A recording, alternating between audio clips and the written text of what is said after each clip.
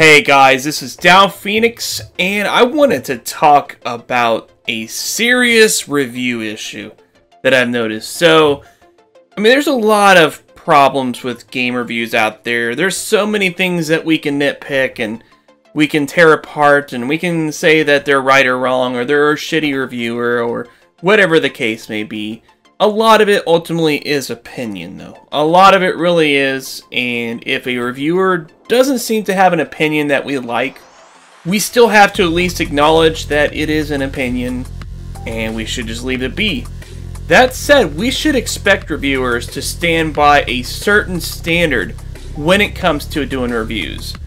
There's a lot of things that I'm talking about, of course. Namely, that they need to be honest and truthful about their evaluations and their review. They shouldn't lie about their findings. Now, if they have different opinions on things, that's fine. But lying would be like saying, oh, there's 9 stages in the game when there's actually 16.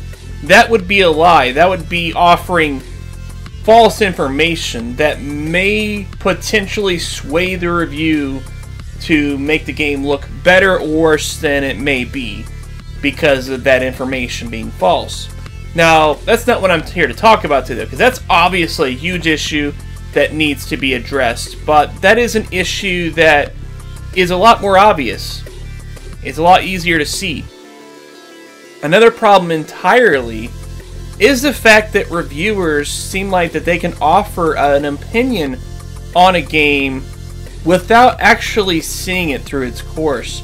Note in point, IGN's review of Strafe, which is a first-person shooter game that's designed to look and play like a mid-90s FPS, most notably Quake and Doom.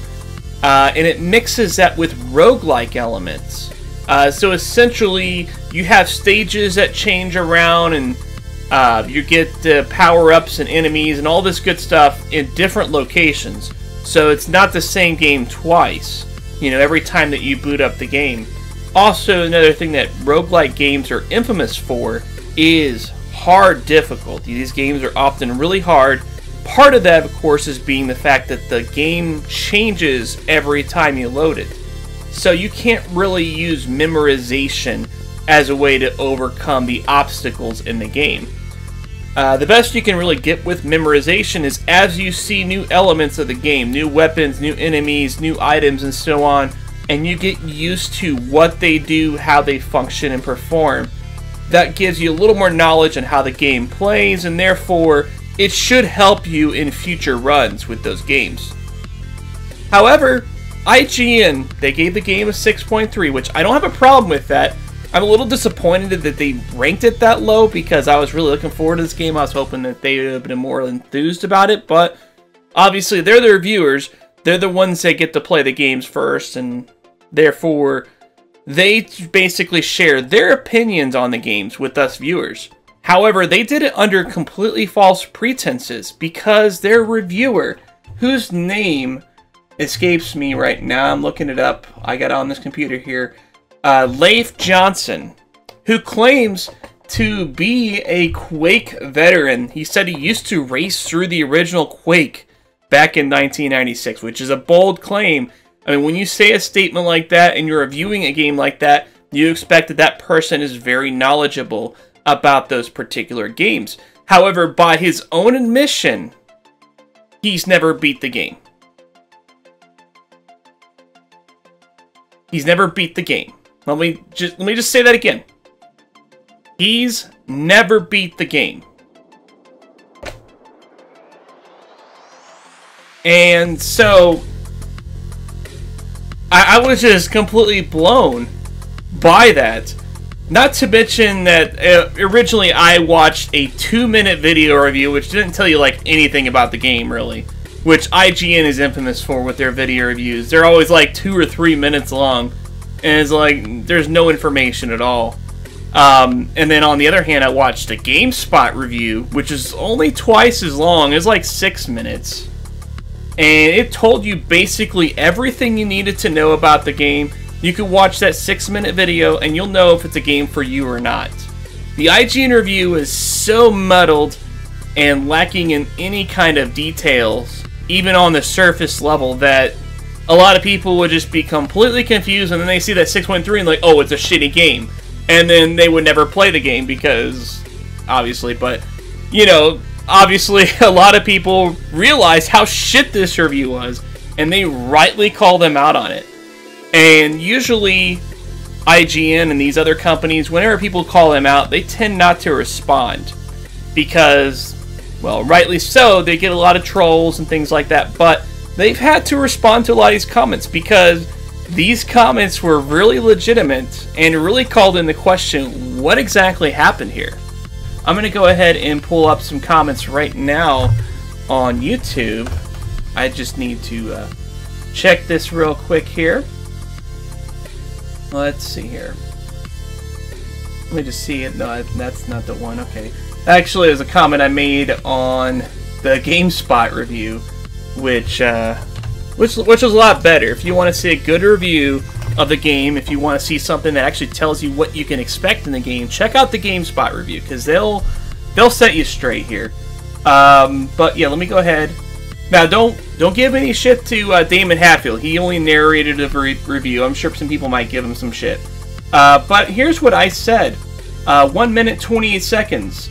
This confirms this is an invalid review. Not playing a game to its conclusion, which I actually screwed up, and I put it with apostrophe S, my mistake, is like reviewing a movie you walked out in the middle of.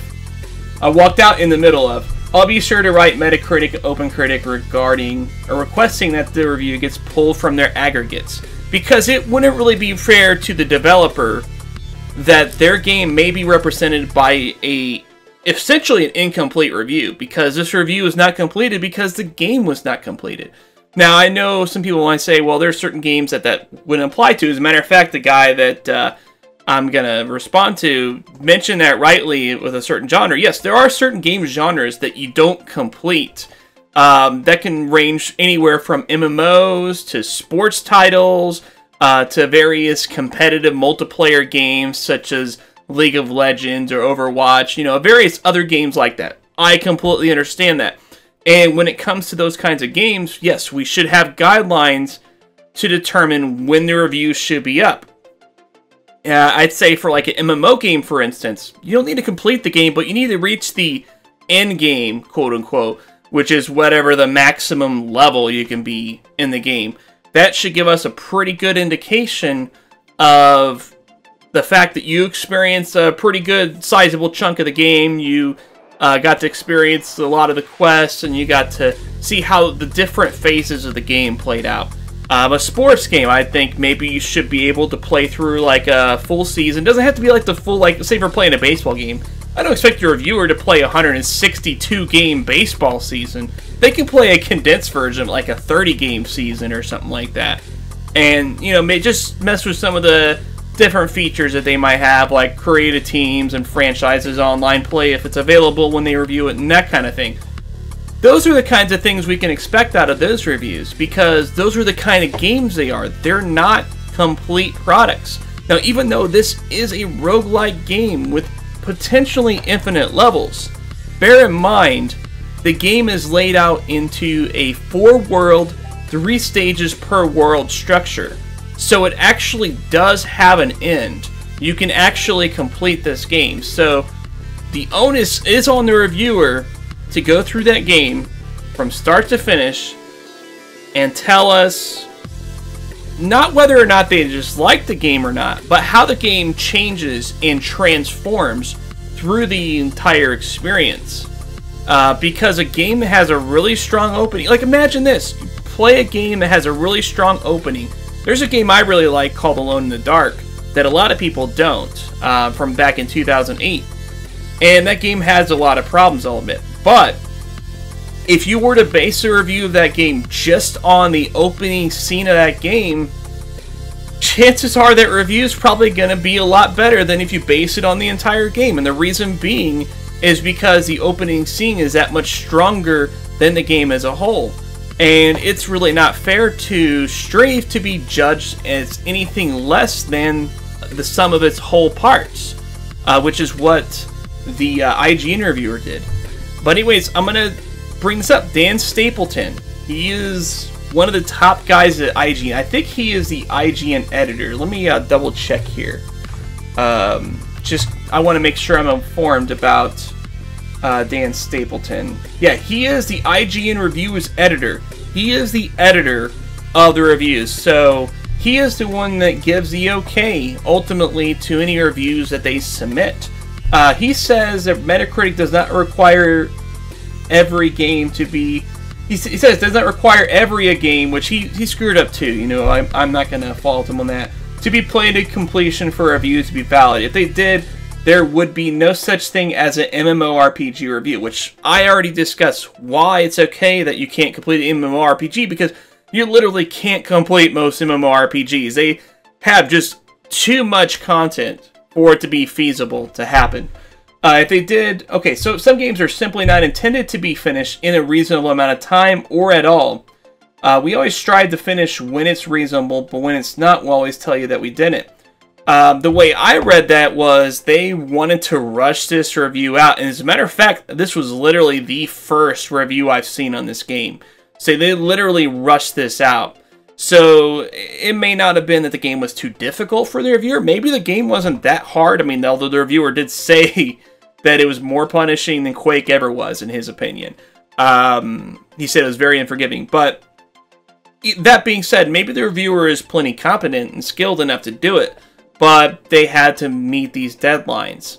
But instead of just, I don't know, giving the guy maybe another day or two to see if he can at least get a little more progress, or say like, or just do like a review in progress saying this is what we think about it so far, but we haven't completed the game yet, you know, we'll let you know if things change, or, you know, something like that. That would have been okay. But they finalized this review cut and dry, and they're not going to revisit it. The review is what it is, people. It is what it is, and that's all we can expect. And it's really sad to see that this game may potentially receive negative press and publicity, which may cause people to not play the game based on this, because IGN is, whether we like it or not, one of the top reviewing organizations on the internet for video games. And, you know, I hope that this huge mistake that's happened will cause people to see them in a different light, if they haven't already, of course. And I really want to know the justification. I mean, if anybody from IGN, if Leif or Dan or whoever happen to see this video, I really would like to open up a dialogue, and I want to know why you're justifying what you're doing here. I mean, I understand that you guys work on deadlines, but we do also expect a certain level of integrity. And as a matter of fact, if I remember right, IGN is also being hypocritical, because there was a reviewer who they actually fired for giving a negative review of the Switch. True story, by the way. Vince Ingenito, I think his name was. He did a review of Destiny, and IGN was like one of the last outlets to review Destiny. And there was a lot of people that were either shitting on the game, or they were like praising it like to hell and high water, unjustifiably. He was like one of the only reviewers that actually looked at the game at a very structured and objectionable format, and told people everything that they needed to know about the game. And he gave it a fair assessment. It wasn't even like that high of a review score. I think it was only like a 7 out of 10. There was several outlets that gave a lot better score, and there weren't that many that gave a lower score. It was actually on the lower end of the spectrum. But the way he did it was in a way that was completely understandable.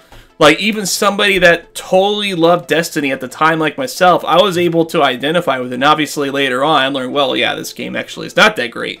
After I played it for a long-ass time.